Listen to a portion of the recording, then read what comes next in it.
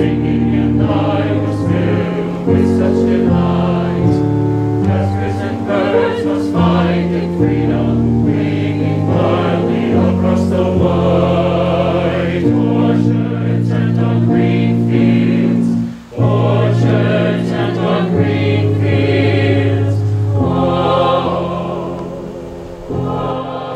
I'm Deborah Simkin King. I'm the founder and conductor of Schola Cantorum on Hudson and its subsidiary ensemble, Ember.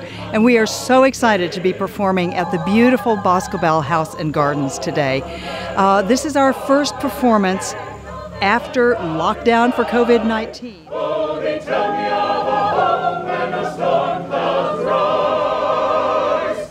Oh, they tell me of an unclouded day.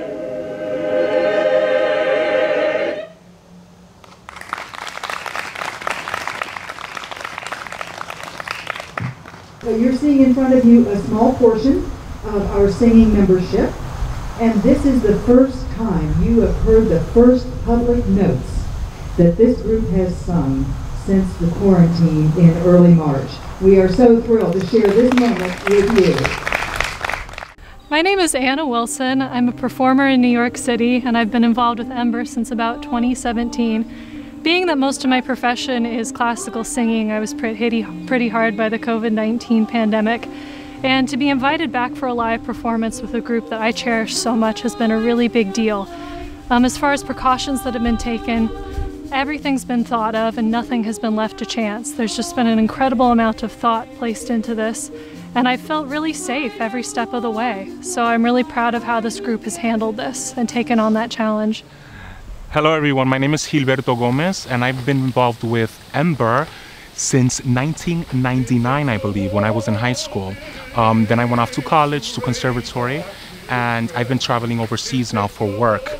But ever since COVID hit, I've been homebound in New York City, and I'm so happy to once again start singing with this amazing ensemble. It really feels amazing to be singing with Ember. I truly believe they're setting the standards for safety singing during this pandemic. I used to be in a choir, but now because of COVID I can't. So I miss music and theater. If you can do it safely, it needs to be done. We can have fun and take precautions, right? So, we went into this with our eyes wide open. We went into it slowly. We have a lot of singers who said, you know what, not me yet, I'm just not ready. And we ended up with a balanced group who were ready. It's challenging. We don't have any kind of containment for the sound, and so it just kind of, we have to work the voices differently so that they can resonate together well. It's quite a challenge. I just wanted to share with you, when we were discussing all the protocols that we would have to put in place to come back together to sing, I was discussing it with friends at work, and they said, is it really worth potentially putting our lives at risk? And my answer was, for singing and for this group, absolutely, it was worth everything. And I don't feel that we put our lives at risk at all. It was refreshing, the music was wonderful. We appreciate the safety protocols and celebrating life how we can celebrate it today. So thank you to all of you Ember Ensemble people. Thank you. Our audience is safe, the singers are safe, and the best part of it is we're bringing forward the live art that touches people in the place that makes us all the same.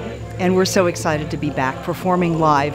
I believe we're the first one in this part of the country.